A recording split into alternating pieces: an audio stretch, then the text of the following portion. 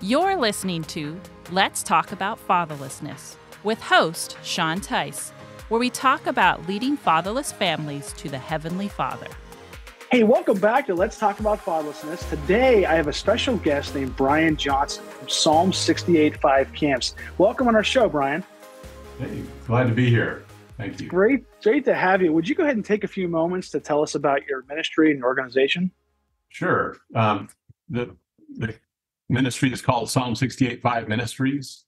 Started in as a 501c3 in 2015, and it's obviously but everybody probably on your podcast will know or find out that Psalm 68:5 is a father to the fatherless, a defender of widows, is God in his holy dwelling. And that's a promise King David was inspired to share about our relationship with his Heavenly Father and his special place in his heart for us when we're growing up without a dad. So our vision is to serve the fatherless in their trouble and where they're at, with a mission being that we provide scholarships for fatherless kids to attend summer camp, and at special camps that we partner with who have a heart for the fatherless, to collect and create and share ministry resources that's specific to and intentional to serving the fatherless.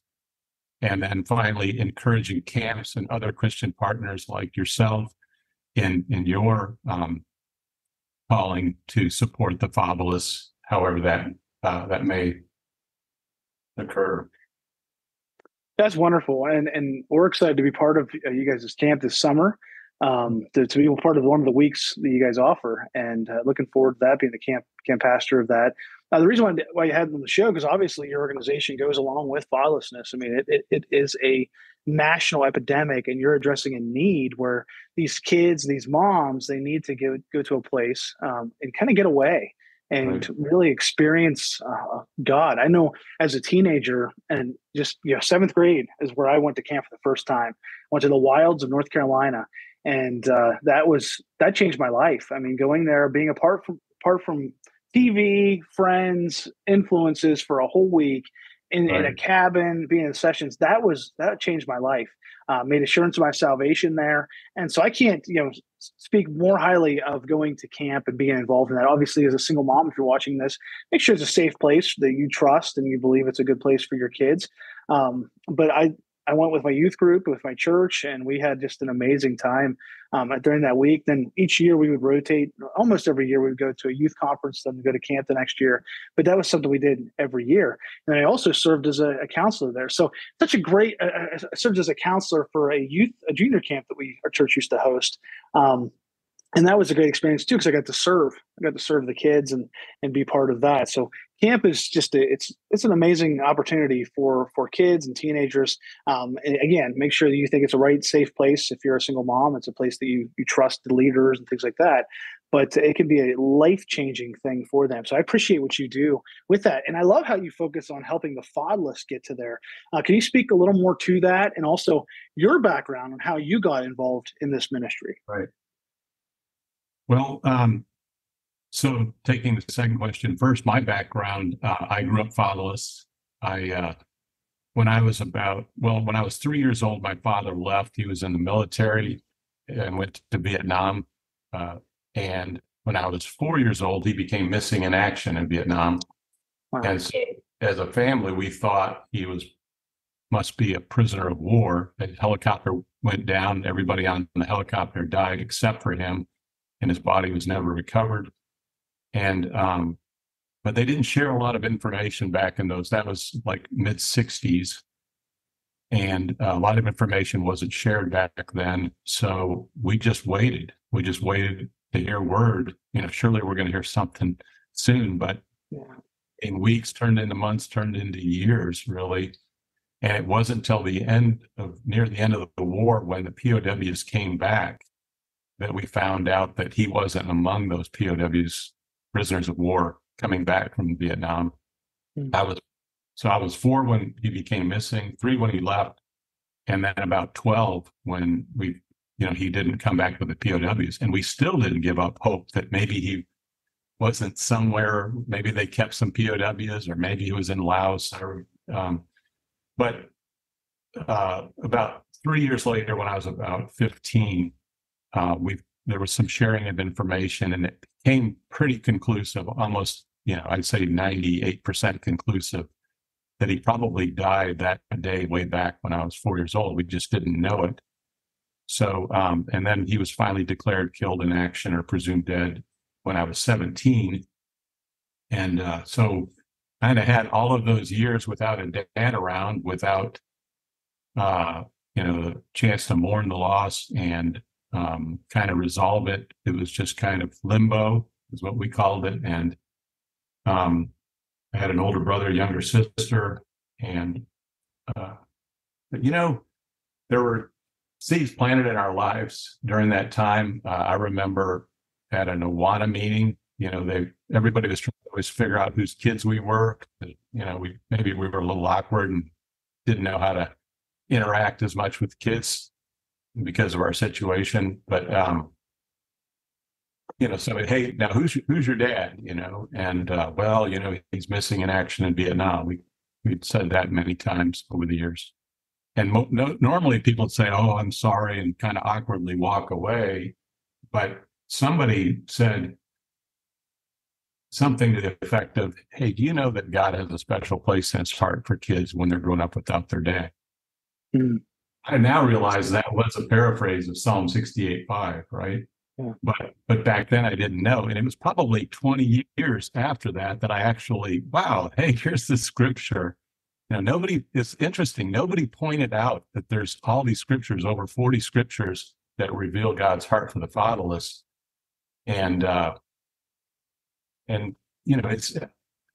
So I like what you're doing, and I appreciate it so much, because it's important that kids know that God has a special place in his heart for them when they're growing up without a dad around. And that's as opposed to like avoiding the subject because it may be, hurtful or something. I think it's important to share that. Yeah. The president of my college said a similar thing to me when I was in college. He said that he believed that there's a little extra grace. The God gives a little extra grace to those that are growing up fatherless. And it's very similar. He didn't use the scripture, I don't think, but he said that to me. And that really impacted me when I was in college, because I'm like, wow, that's powerful. And just to be able to have those words of affirmation, words of encouragement to come to us when we're growing up without a dad, it's an amazing thing. Now your story is incredible. How did that impact you? I mean, we'll come back to how you got into the ministry, Psalm68five Ministries, but how did that impact your life? I mean, waiting like that. Can you speak more about that? Well, so I didn't know any different that, we don't cognitively think so much about all those things. I do know that we all had to kind of build walls around our emotion. We couldn't think of a father that maybe was tortured in a POW camp or in some bamboo cage somewhere. We all remember there was a parade going by one time with POWMI, and there was a guy in a bamboo cage that was part of the parade on this, I don't know if it was a Memorial Day or 4th of July, something. And that like shocked us to think, oh man, could our dad be like that? So we had to put up walls around that. But all that uncertainty, all of that emotion, back then in the 60s and 70s, we didn't really go meet with somebody to talk these things out as kids, right? We just kind of dealt with it. But I call it like it was spaghetti inside, and it wants to come out. So at some point it's going to come out, and we all had to, in our own ways, deal with that, to try to, we need to to deal with that, all that unresolved sadness, to grieve it, to process it. And, honestly, there was a lot of emotional pain, and all kids are different and they deal with pain differently, but pain can morph to anger. It can there can be some that I just want to get out of this pain, and they're looking for any kind of, way to get out of that emotional pain. Maybe it's drugs, maybe it's alcohol, maybe it's, there's other things we all know about. And so I think that to differing degrees, we went through that phase, especially because all of this, him not coming back and declared killed in action all happened around the time we were, those teen years where there's kind of vulnerability there in that regard. So we kind of worked through that. I would say that we worked through a lot of that pain, that uncertainty, and we had a really strong grandmother who had faith, and we call her kind of the spiritual matriarch of the family. That she was a rock. That was my father's mother, actually. We knew that our dad was a Christian. He went to Wheaton College, and we knew that he had a strong faith, even though he died at 27 years old.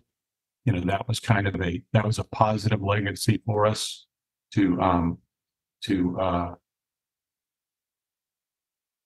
pursue a faith. And my brother, he was the oldest, and he suffered.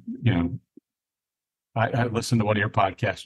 You're now the man of the family. Well, at 13 years old, it's like it could be really unfair to kids, right? To say, hey, you're supposed to act in all these ways, and it puts a lot of pressure on them. So he struggled quite a bit. Moved out of the house when he was 17. And we were glad that he was gone because it was so disruptive and what was going on and all the dysfunction there. But when he came back around, he checked himself into drug and alcohol rehab center. He's now been sober for over 35 years. He has a beautiful family, 5 kids. They're all believers. He's the chairman of the board of one of the camps, this camp that you'll be coming to. So it's been a journey, but God's worked through that in our lives to that we all have faith in Jesus Christ as our Lord and Savior, and because of that, He gives us the right to become children of God, and that we, as His children, as our Abba Father, now we can crawl on His lap. Even at 62 years old, I still crawl up and ask for Jesus to be present, the Holy Spirit to be there when I spend time in Scripture. So it's kind of a roundabout way to get there. But it wasn't just a linear path. And I don't want to talk too much, but I think for fatherless kids, there's a tendency that even though we accept Christ, there's times in our life when we accept Christ, we still think, okay, now I've got to go out and be a good Christian. I've got to go, this idea that God now loves me unconditionally, and this Father in heaven loves me unconditionally. I've never experienced that in life at all. I have maybe some kids could say, yeah, that's an easy step for me to take because my Father is so loving, right? He just cares for me, responds that way. I can, that's not a problem. But so for me, it seems like I spent a lot of time in a little bit of wilderness trying to earn my Father, trying to earn my way into His presence, to get myself better, to be a better Christian, to spend more time in the Word, all these things, when in reality, that was like me not taking on Christ's righteousness, but just trying to clean myself up. I call the self-wash cycle.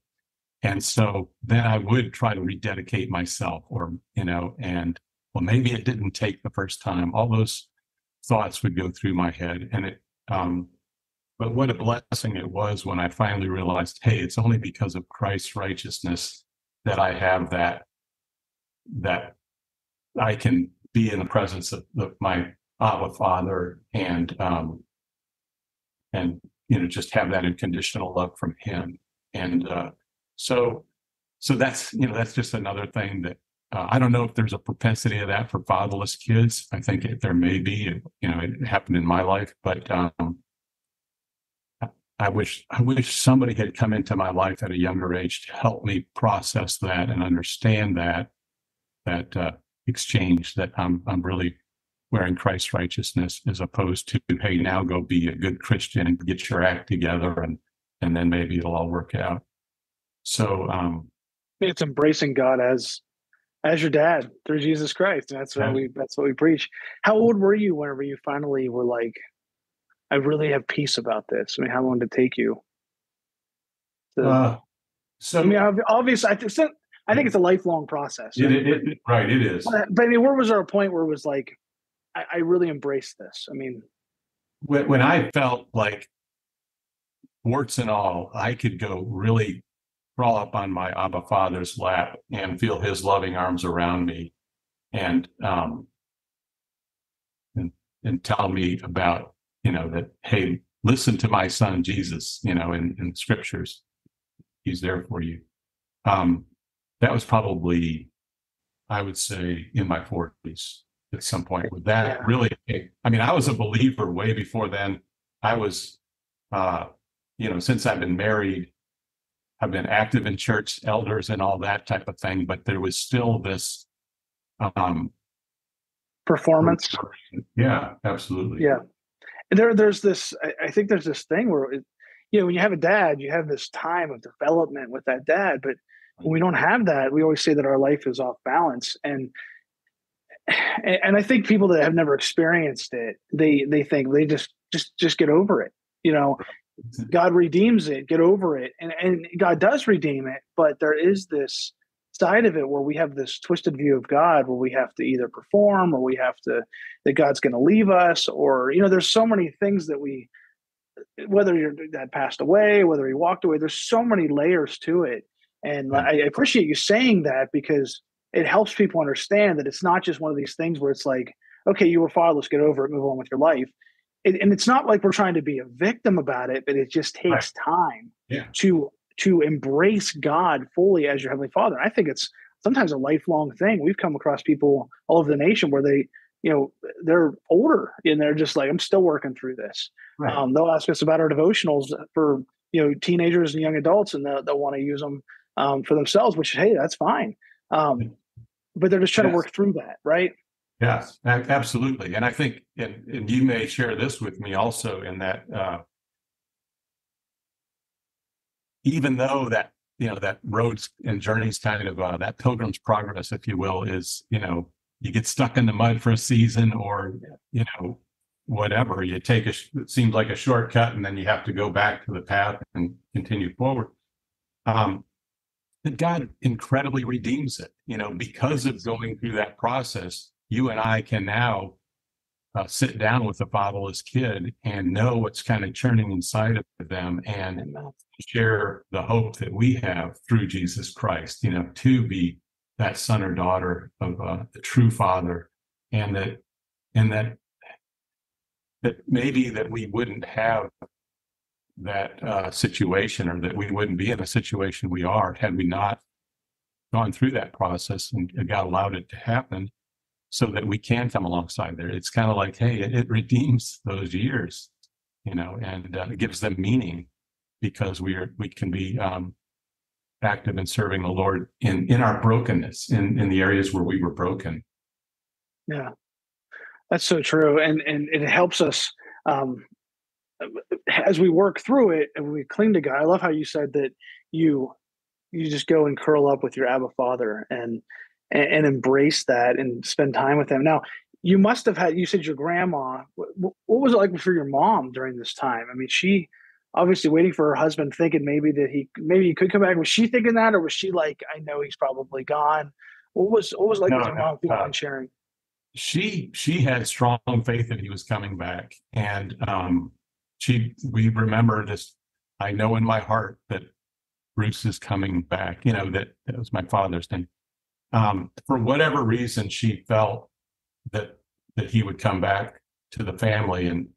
And honestly, I don't see how it could, I can't even imagine the idea that, okay, he's missing in action, he may be a POW, that we would ever consider maybe giving up on that. Yeah.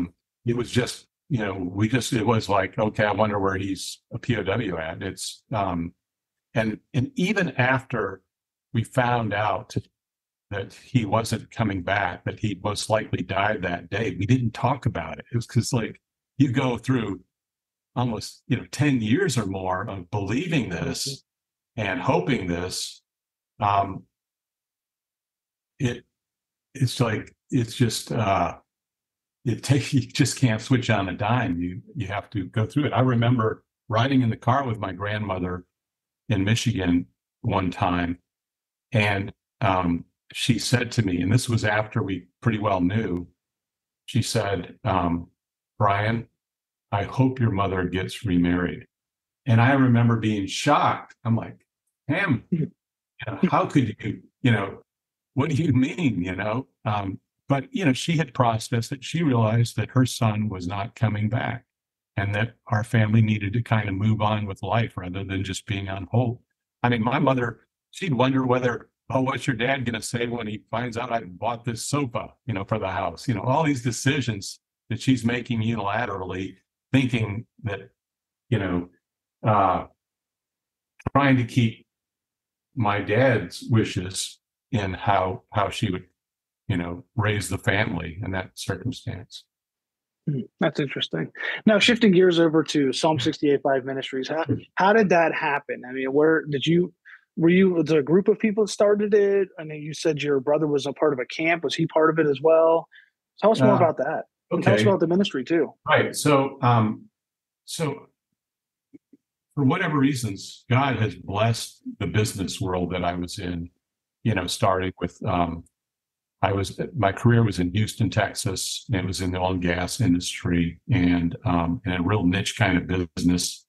And I was given the opportunity to do like a management buyout of the first company I worked for with some partners, and that worked out well. And a company bought that one.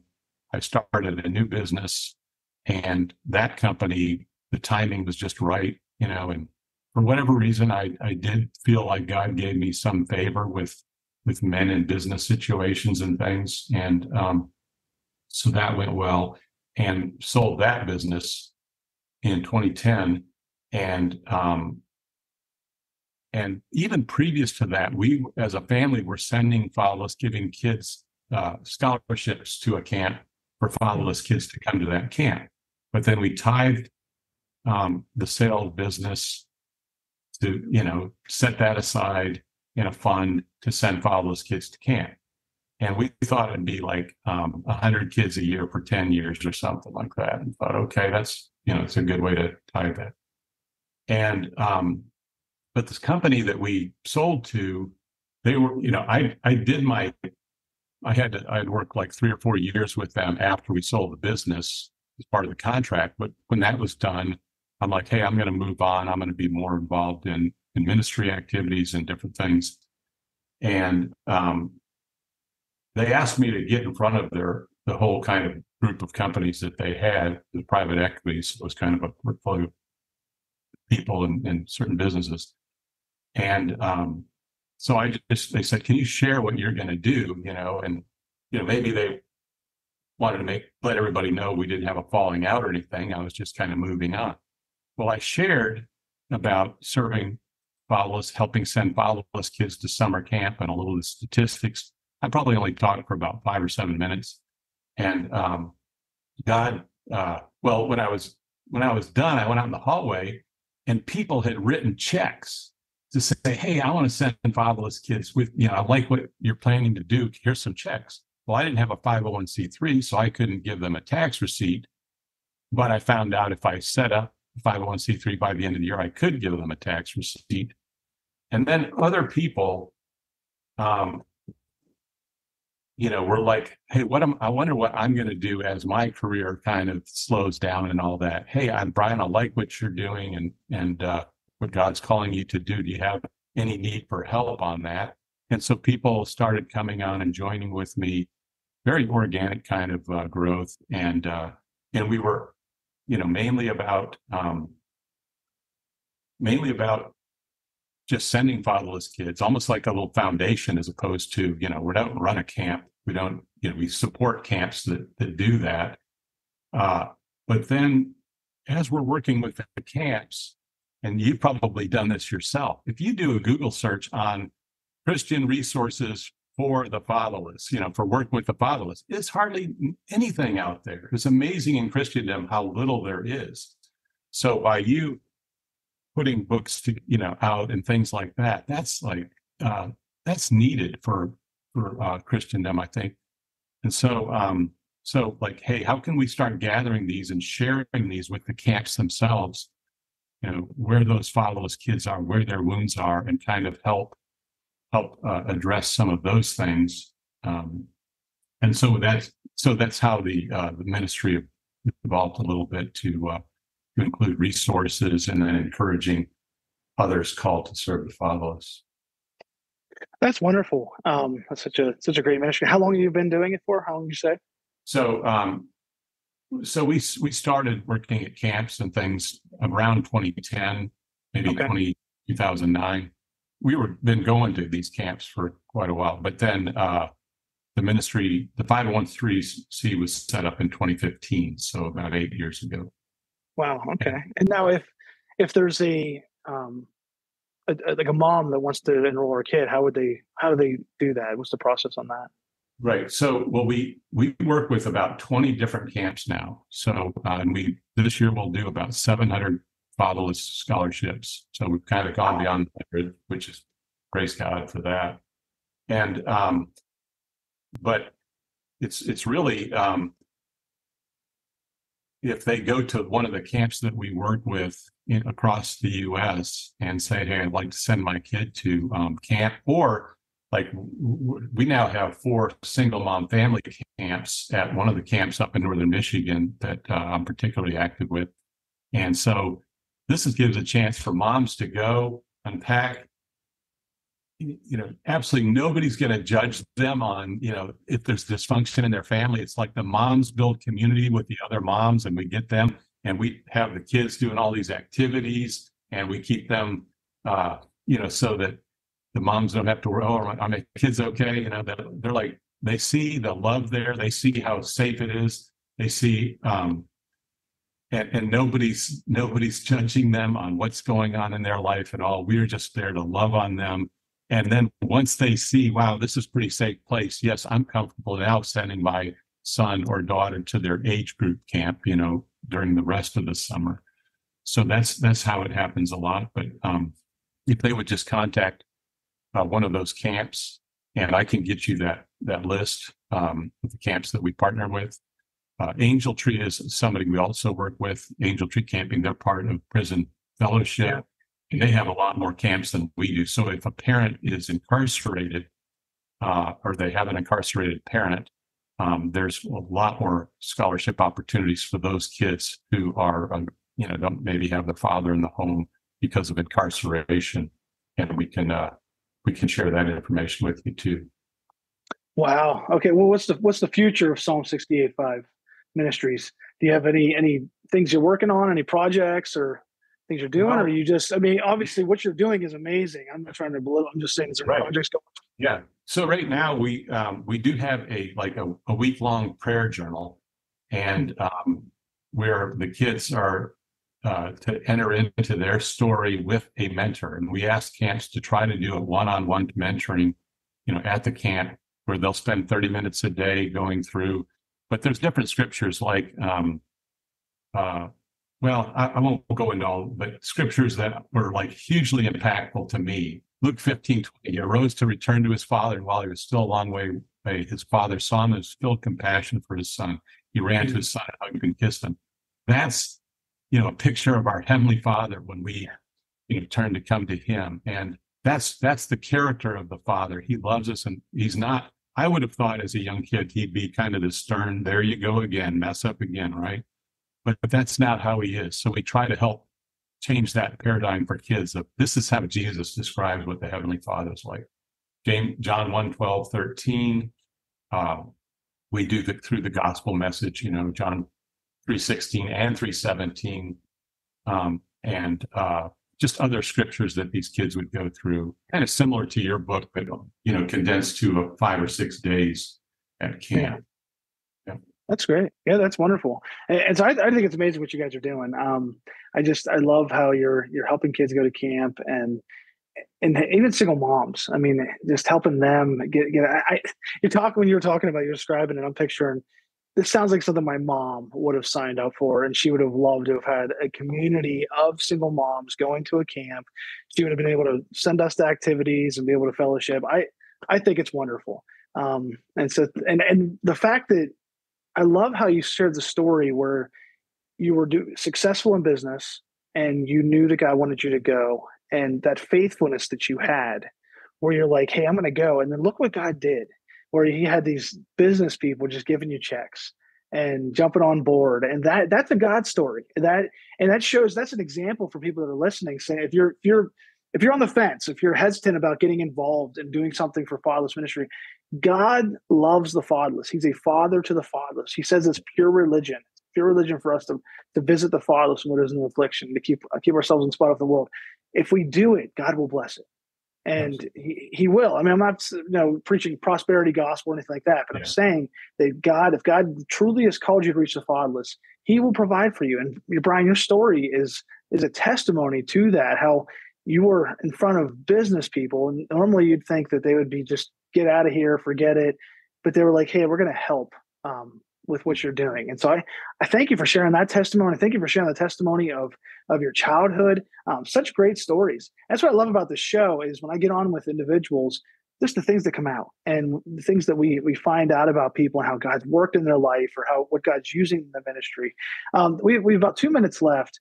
Would you just share how to find you, how people can connect with your ministry if they're a pastor, or even as a fatherless individual, family, or a ministry leader? Yes. Well, our website is www.psalm, PSALM, and then the number 6 and the number 8, and then FIVE, so 5.org. And we'll have a list of camps that we'll be sponsoring this summer. So if those are in your area as a single mom and you'd like to find out more, you can go there and check that out. You can email us. We do have resources that we provide free of charge, and so we're happy to share any kind of resources that we collect. Not many of them are the ones that we produce, but people like Life Factors Ministry, we appreciate all the resources that you guys are putting out. And then, I think that's pretty much it. My email address, if anybody wanted to, I'll put that out there. It's Bryan, Bryan.Johnson@psalm68five.org. And I'm happy to talk to anybody about serving the fatherless, or, the hope that I have, having grown up fatherless, and finding that true father through Jesus Christ. Well, thank you, Bryan, for being on, and we look forward to connecting with you further at camp this summer. And this will air after that, but we'll be able to promote for the next year's camps. But thanks so much for being on with us today. Okay, thank you. To learn more about how you can get involved in fatherless family ministry, visit lifefactors.org, where you can find some free resources. You can find our books that we have. You can find even the program that we have to help you start a single mom ministry within your ministry or within your church. We can all work together to lead fatherless families to the Heavenly Father.